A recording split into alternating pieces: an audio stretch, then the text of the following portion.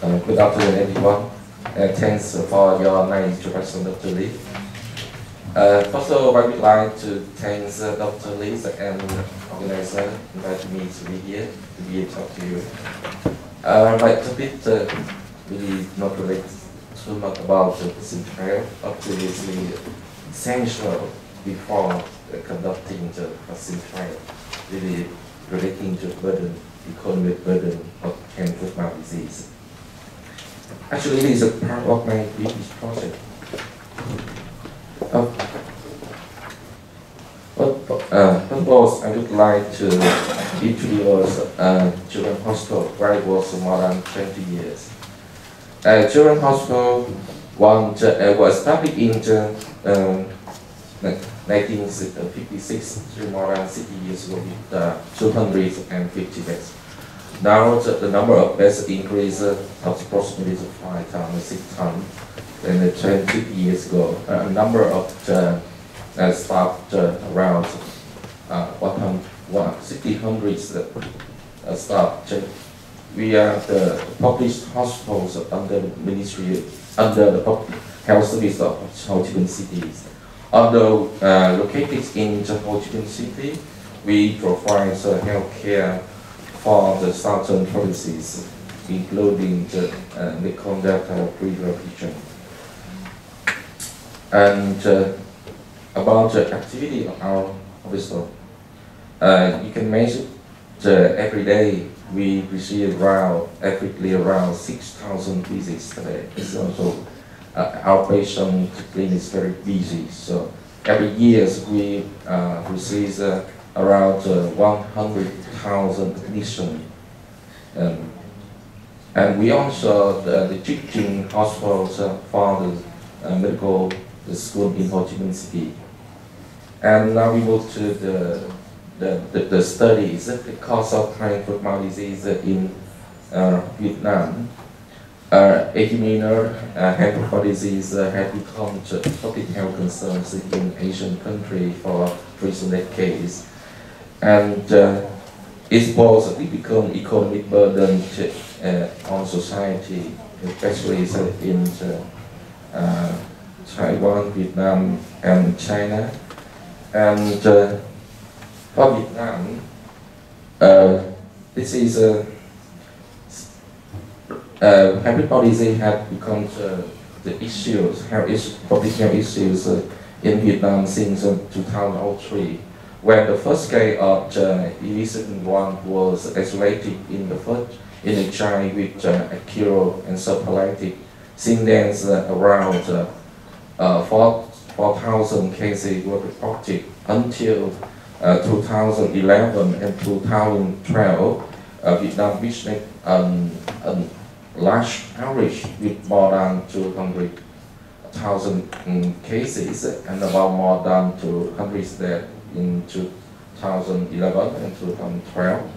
After that, the number of admission cases and deaths significantly decreased. Now, last year we just only had, luckily we just only had one death, and the number of cases around 40,000 admissions. But the economic burden of disease is still essential for the public health policy maker. So that's the reason why we conducted a study about the cause of illness of hand-foot-mouth disease in order to identify the economic burden of hand-foot-mouth disease in Vietnam, with specific objectives about estimate the total cost of the hand-foot-mouth disease by severity and by grade and by common function or associated with hand-foot-mouth disease. Now we move to the method. This is a prospective observational study conducted in the 3 major hospitals in Ho Chi Minh City, Children's Hospital 1, Hospital 2, and Tropical Hospital in Ho Chi Minh for disease in Ho Chi Minh City. we use the regular approach with societal perspective, and the indirect cost will characteristic use a human capital approach. We include outpatient, patient, and inpatient work.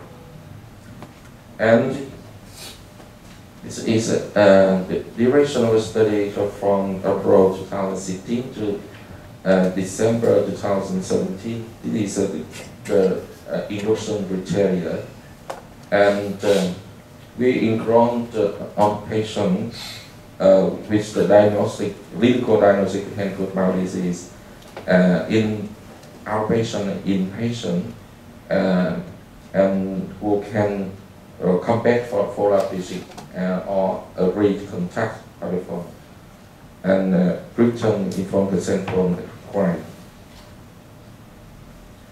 And this is some definition of the cost. We define the direct medical cost from health system, that means the hospital expenditure paid by the government. We call the ratio of to cost of ratio check cost in this also equivalent about 1.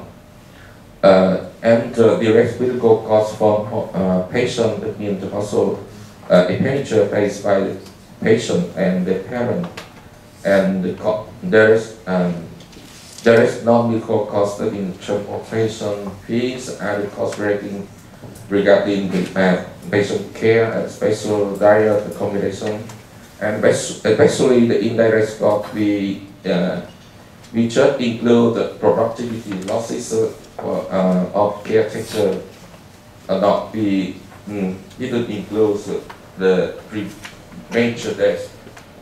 We usually cover about 3%. This is the result of the study. This is the characteristic of patient. We have total 466 patients, including the 39 patients, outpatient, and the rest is inpatient. Among the two outpatient admission to after some days follow. So we base this ratio to extrapolate the cost of and the number of outpatient cases and the cost of outpatient. It is then similar to the others. Among the hospital city accounted for around 40%, and the rest of from the southern provinces, especially in the Mekong Delta River. And we also calculate the number of caregivers. That means one patient, the million of caregivers about 3, and of those 65% have paid work and the other unpaid work. We collect this information in order to use the calculation cost, the indirect cost. And as you see here, around 50% severe disease. In Vietnam, we classify and 1 to 4, the higher degrees, more severe disease. And this is the common person in the sample size of our study. Is looking at around 20% caused by EB71, and the other some cannot detection. But this is the result from the other study, the long-term study, and it's here. The EB71 gene vary the EB7 the infection. The hepatitis C infection by EB71 varies from very different from year to year, especially in 2017. In last year, just under 1%. So, my question, I think that when now we discuss about the conduct the study vaccine trial, what is the time point? This year, next year is proper for that. Because it's a very few cases, because most of the vaccine now is concentrated on the EBA71, even C4, B5, C4 or B5 or B4. So we cannot cover the other pathogen. Here, the other result from the long-term study, we collaborate with the approach. Now, you see here, for Lincoln, as I mentioned before, I consider about how, to what extent the vaccine can reduce the number of severe cases, not only caused by EB71, but also caused by the other pathogen. I think the potential trial, the candidate vaccine can go on severe cases. As Dr. Lee mentioned this morning, is it necessary to develop a multivalent vaccine to include EB71 and other pathogens like A16, A10, or A6. It is the cost of the outpatient and inpatient. You see here, the cost of outpatient is much lower than the severe inpatient. You see here, the total direct cost, just 1/2 of indirect cost. That means the patient and caretaker spend much time to take care of their child when they get sick. And in contrast, in the inpatient, the total direct cost nearly more than double than the indirect cost. This is a cost for the minor household-like cases. And you see here, the total cost for the severe cases approximately 5 times higher than that of the minor cases. And we also calculate the cost for the 5 component pathogen.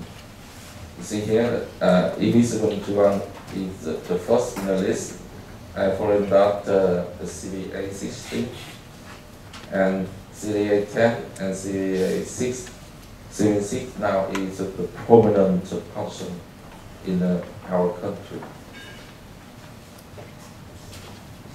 From that unit scope,